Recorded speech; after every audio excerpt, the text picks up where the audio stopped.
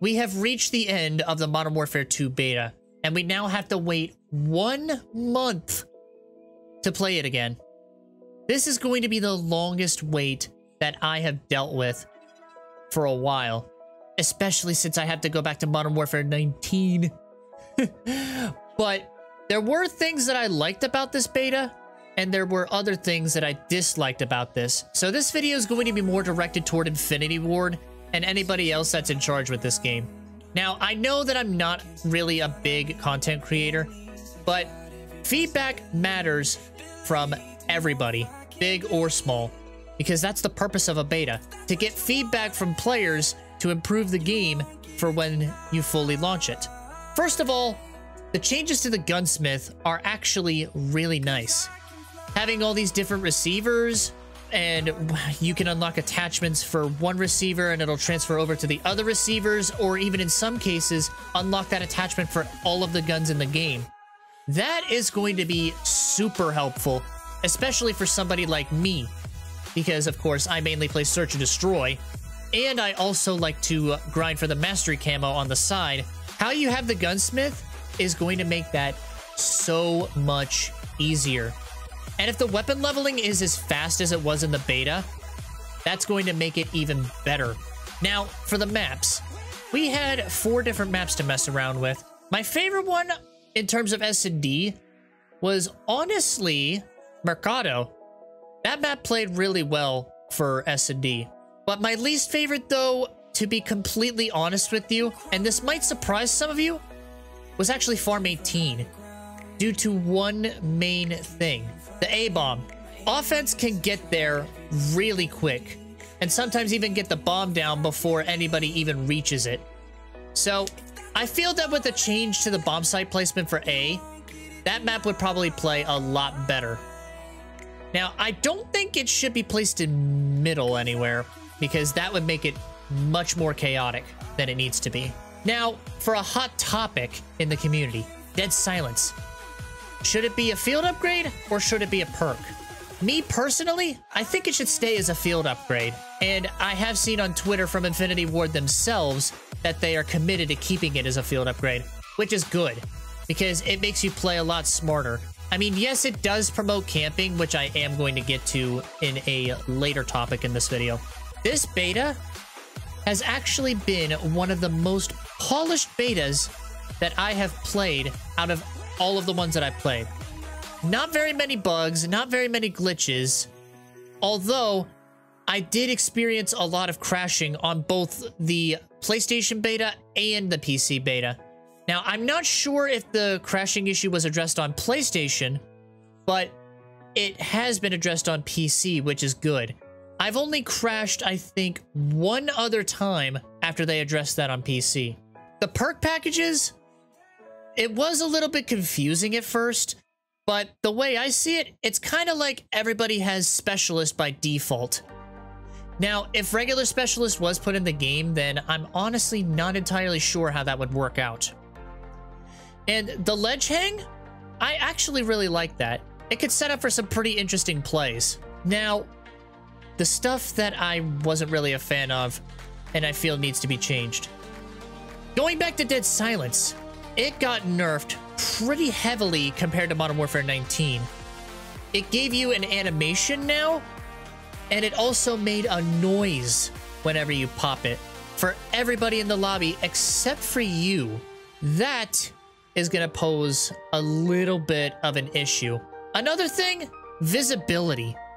There were times where the lighting was way too dark and there were enemies right in front of me in the room that I was trying to look at, and it made it very difficult for me, and it's actually gotten me killed a few times. So the lighting needs to be brighter on some of the maps. The visual recoil was a little much too. Made it a little bit tricky to track people at a distance. And of course I play keyboard and mouse, but it still made it a little bit tricky. And also sprint to fire, I feel like that could be sped up a little bit. The sprint to fire was a little bit too slow, especially for somebody that likes to rush. And also the time to kill, sometimes it felt really quick, and other times hit reg just wasn't there. It just felt a little bit inconsistent at times. But if it stayed consistent, it actually felt a little too quick. So TTK, I feel, should be toned down a little bit. And going back to something that promotes camping, with Deadly being a field upgrade, the footsteps are way too loud. And I know they did nerf the range at where you can hear those footsteps, but I feel like they should still be toned down a little bit more. Like, not just the range at where you can hear them, but the footstep audio itself is a little too loud. Another thing that I didn't like was the fact that you couldn't really reload cancel. Now, yes, it is possible, but if you stopped your reload at a certain time, when you pulled your weapon back out, you still had to finish the reload. I'm not really a huge fan of that, and it has gotten me killed a few times in instances where I was reloading and I had to cancel it because somebody was challenging me, but it forced me to keep reloading my gun. I think that should be reverted back to how it was before. Also, the UI, it was very clunky and very confusing. Modern Warfare 19, Vanguard, and Cold War all had very simple UIs, and I feel like the UI style should be reverted back to how those three games had it.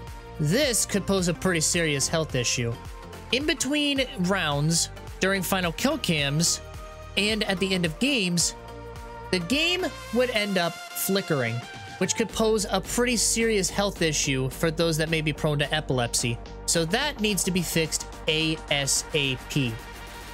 Another thing, the helmet cam is a cool concept for spectating to kind of make it more realistic, but I wish we had the option to spectate in first person, especially if we were to catch somebody that may be cheating and there weren't nameplates over the enemies whenever you looked at them. That has actually made me miss enemies that were sitting in a corner right in front of me and gotten me killed a few times. So please, please add nameplates over the enemies' heads whenever you're aiming in at them. And there are a couple of things that won't really steer me away if they were to be changed. First thing, the minimap. How they had the minimap was actually okay, where the red dots only showed on the minimap if there was a UAV. Although, something that people didn't notice. You get red dots on the compass if somebody were to fire an unsilenced weapon. Now, I know people prefer having the red dots on the minimap when an unsuppressed weapon's fired, but me, that's not going to steer me away from playing. I just want to play COD. Another thing, and I know this is going to be a hot one, slide canceling. The only time I would do a slide cancel, like in Modern Warfare 19, is if either A, I'm about to challenge somebody that I've seen to help with the sprint to fire, or B, if I hear somebody and want to wait for them to peek through. That's not going to steer me away. If it's there, it's there. If it's not, no big deal. And that's going to pretty much be it. Be sure to tag Infinity Ward with this video to try to get this information out there. It would be very much appreciated. I want to try to help them improve their game as much as I can, especially with how small of a following I have. And I can't wait to play again this October. But that's pretty much going to do it for me. Hope you guys have a good rest of your day, and I hope to catch you guys in the next video. Peace.